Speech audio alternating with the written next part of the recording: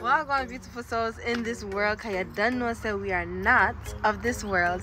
Cool baby day, you don't know the thing already. And I just wanted to bring something forth today. For some reason, God has been really talking to me in the shower. I know it's like, well, you know, if you're a believer and you deep in Christ, you already know this, not crazy, right? So he will talk to you wherever, however, whenever, right?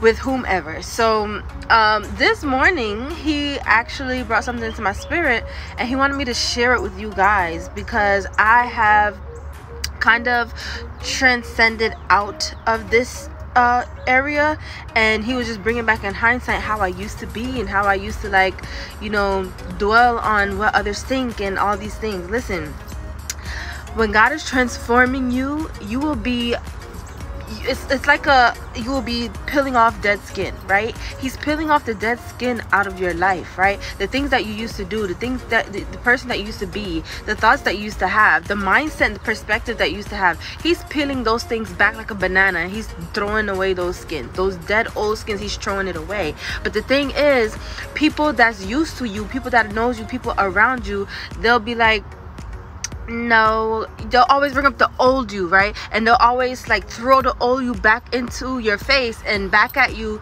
and be like, well, you would never transform really, because look, you remember you used to do this, look, remember you used to think this way, look, remember you used to. Let me tell you something.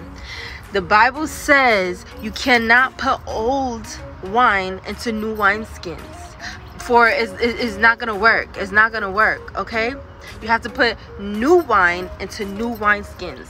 Okay, so you gotta shed that old wineskin. You gotta get rid of that old wine. You gotta get rid of that old wine, because you're aging like fine wine. Okay, God is really transforming your spirit. It starts from within, and he's really transforming your mind. It starts from your mind, your heart posture, and your mentality, your perspective.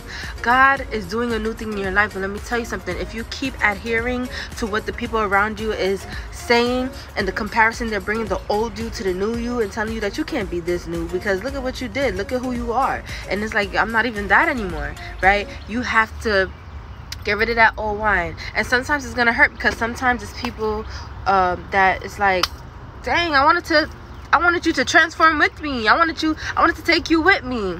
Sometimes it gotta go like that, but you need to trust God, because God knows what he's doing, and he knows who's for you and who's against you. It's only two people in this world, one that's for you, one's against you, and only God knows those. All right, and he will show them to you. So keep your eyes open, keep your spiritual eyes open.